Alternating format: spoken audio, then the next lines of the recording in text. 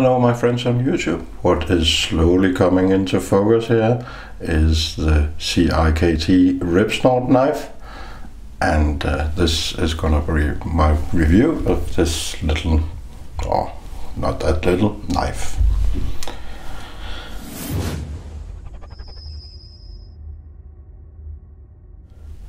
I can tell you, the minute I saw the pictures of this one on the internet, I fell in love with it. I really liked the design and the looks of this knife, and I definitely thought this is one I want, and so I went and got it, and it is not that expensive. It is around 54 euro, and I really liked it, so I got a hold of it, and I'm gonna tell you a little bit of my thoughts about it. And of course we start out with the usual walkthrough, and let's do that first. We have a cleaver style blade with a wide switch on top here, which gives it I'll just try to show you. It gives it a nice accent to the top, and if we try to close it, we see a flipper tab, very prominent, with some, can you see that? Yeah, I think you can, with some jimping on top. And then we already saw one of the problems. Action is not that excellent, but let's return to that subject in a little while. Looking at the handle, it is a G10 handle, and it has a sort of a, what do we call, a stainless steel insert, and then it has a metal, it would be considered a skull crusher or a glass breaker, we might call it, at the end and at the butt end, and a lanyard hole there as well, and similar on the other side, except for the pocket clip and just the presentation side. Smooth pivot, the back side of a pivot, and 2 screws, and as we can see, very thick liners, and backspacer, the pocket clip, tip down, and in this case left side only carry, in my opinion. And so in this case I can say sorry righties, because this is actually configured for left side pocket carry, which I find kind of strange, but never mind that. Then you lefties will have something to enjoy this time. As we can see, one of the screws is sticking out a little bit. Don't know if that shows up on camera, but yeah, that tells you maybe a little bit about the fit and finish, which is what I will talk about in a little while, and where my biggest issues with this knife is. As we can see, the clip is rather deep carry, but as strangely only on this side, and it really does nothing for the looks of this side of the knife, in my opinion. It looks very messy around this nice insert or inlay, but I guess that's a matter of opinion. I think it looks rather busy or even messy. Yeah, we already see the issue once again. It is not that well flipping. You really have to consider it, and that's the action of this one. It is, I even had it apart and I lubricated it, but you have to give it a bit of a wrist flick, or really have flip it with some intention. Speaking of this, let's talk about the fit and finish in general. Lockup is yeah, it's about 80%, I think. Just try to show you there. And centering, definitely not perfect, but since I had it apart, that could in part be because of be my fault, my own fault, so I won't hold that against the knife. The action, as I said, you have to be a little bit deliberate. This one is not on bearings, it is on washers, and that definitely shows and feels. It is quite smooth, but not like washers, a washer pivot, no doubt about that. So yeah, it is what it is. And then continuing to the ergonomics, and this is my biggest issue with this knife. This handle is one big hotspot, and this is because they sort of did an okay job rounding it off on the outside of the scales and liners here, but on the inside everything is sharp as a, more or less as a razor. I would think that I could take this apart and use the inside of the scales to remove paint from a furniture or whatever. It is very, very sharp all the way inside on the belly of the handle. Everything is sharp and pointy at some places.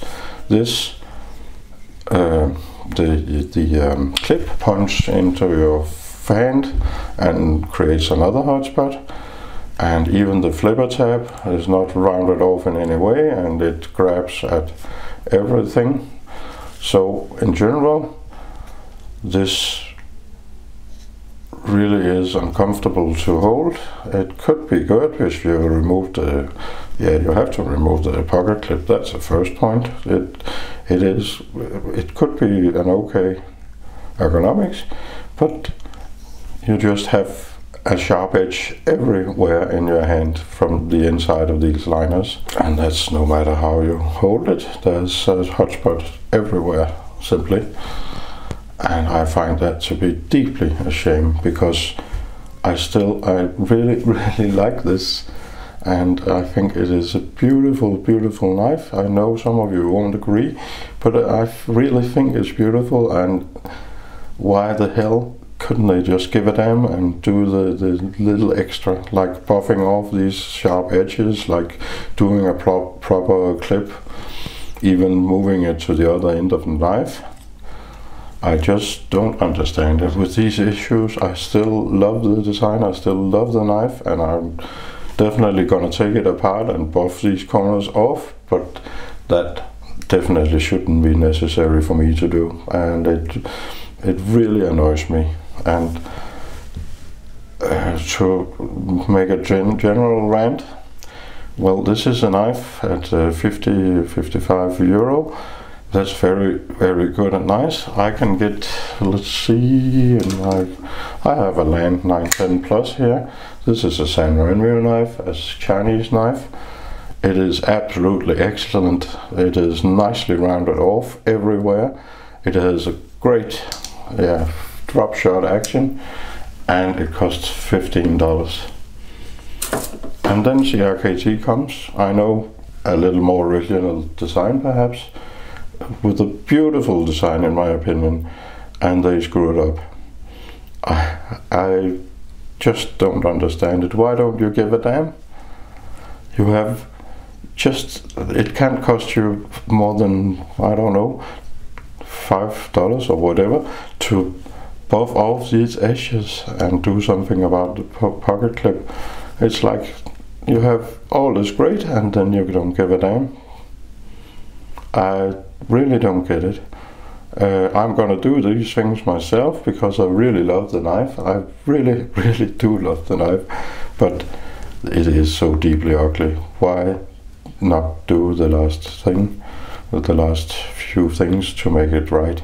I don't imagine that there's materials or even salaries in this knife 4 times more than the other one.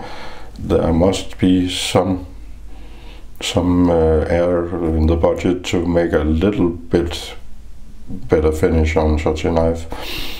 this brings me to the general opinion that people often say about CRKT, they have those nice designs, and then they lack to use a little better materials or whatever. But well, I've come to the conclusion I don't really care about the materials. What a cheaper material or a cheaper blade steel means is just that you have to sharpen the knife a bit more, and in some cases you have to use very abrasive stones to do the more premium steels. This one I think sharpen on just about anything, even perhaps my pants if it's only a stropping. But so it doesn't matter to me that these materials are sort of what you call inferior, but it does matter to me that someone obviously didn't give a damn, because you don't need to do that. You can do the cheap materials and do it properly. That would be my rant, and I think I've been rambling on along. So I'll stop here and just give you the quick and boring details about sizes and weights here. And very quickly, the knife is 8 centimeters. The blade is 8 centimeters. The handle is 11 centimeters, and that would, in my book, give about 19 centimeters in all. Quick size comparison. The red one. The CRKT Ripsnort here is a bit smaller, but not that much, but you can see the difference, and most people know the red one. Let's very quickly do weight. It is a heavy knife, but we'll just see how much.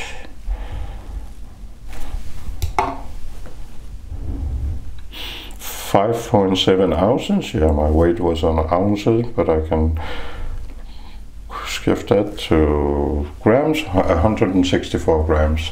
Not the lightest knife. Let's turn that off. And the last thing, let's have a look at the blade. 0.1413 inches, and that would be 3.32 millimeters. So all in all, very difficult to, unless you like the design and you're willing to put in some work, very difficult knife to recommend. Action is not stellar in any way. You do have to wrist flick it a little bit, or be very, yeah, it's almost impossible. Be very deliberate when you flip it, and then your fingers slide on these very sharp edges here, and it is it's not a comfortable feeling actually, and so a little bit of wrist flick and you can do it. And if you're willing to put in that little extra work, because it only takes a piece of sandpaper, CRKT, and a little, perhaps 5 minutes, and then you take off this pocket clip, and I think you have a very, very beautiful knife, in my opinion. So bad that CRKT didn't do it, but I can do it myself, and I will. And then I think I'll enjoy it very much, but so deeply ugly that it didn't do it at the when they sent it out, actually. But that's the way it is. With this rant and review, have a nice day, evening, whatever it is in your country.